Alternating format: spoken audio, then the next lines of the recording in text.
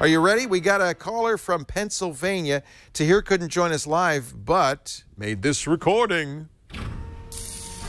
Hey, Leo and Jason. Thank you for taking my call. This is Tahir from Malvern, Pennsylvania.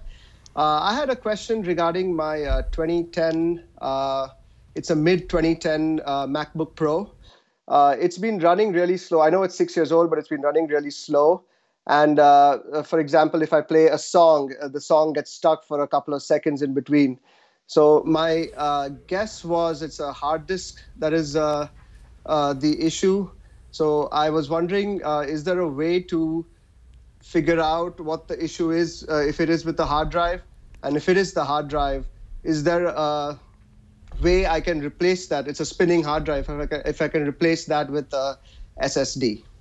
Well, first, thank you for taking my question. Thank you, Tahir. Is his hypothesis right? I love it when the questioners answer their own questions inside the question. It is almost certainly the hard drive. Really? I just did this with a 2008 MacBook Pro, and I did it with a 2012 Mac Mini.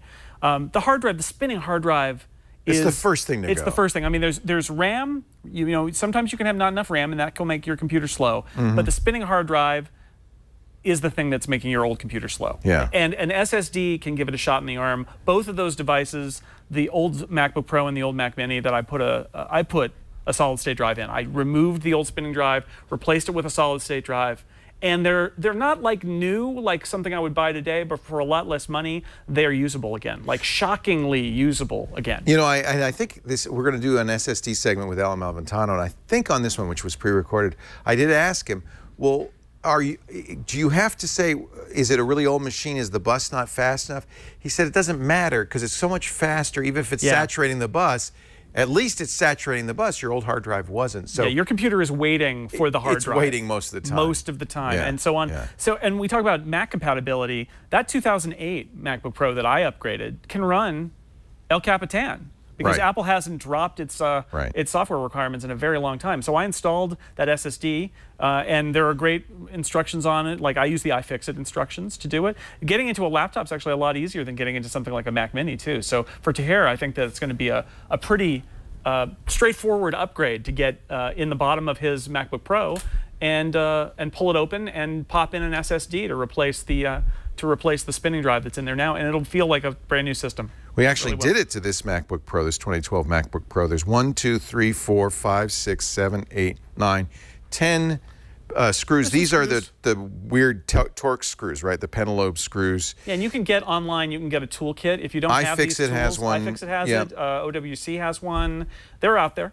Actually, you know what I did is I went to OWC, which is MacSales.com. MacSales.com, right. And there are other people that sell these, but I always buy the upgrade stuff from them because they're focused on Macs, so you can tell them which model you have exactly. Yeah, and you can pick your model, and it will say, this is the drive you should get. And then they've got instructions of their own, plus you could use the iFixit instructions if you want. They'll give you a toolkit. It comes with the screwdriver you need. Yeah. So I didn't have to do anything. I mean, it's a disposable. It's not the best screwdriver you ever got in the world, but it's enough. It comes with everything you need. Yeah, and iFixit's toolkit is great too. I mean, there are a bunch of great options out here, but they're designing it to make it easy for you to do the upgrade, because they want you to buy the hard drive, and they'll make sure you've got the tools to do the job and the instructions to do the job, and it really helps. It is a major improvement. Don't be intimidated, in other words. It's not, if you're going to upgrade a Mac Mini, that's a little bit intimidating. You kind of have to disassemble it. But these laptops, the way that they're designed, they're flat. You just pop off the bottom, and all the components are visible.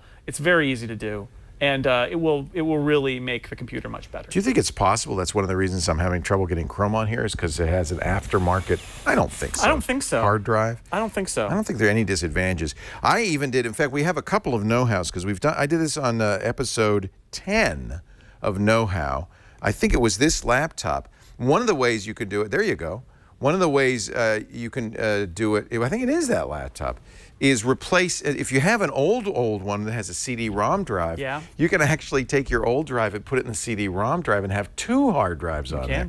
And nowadays with CD-ROMs, you don't really need a CD-ROM that much anymore. So I think this is a good upgrade. Everybody should do it. Yeah, it really does make those old laptops. If you have that old laptop and you're afraid to give it to a friend, because it's just too lousy.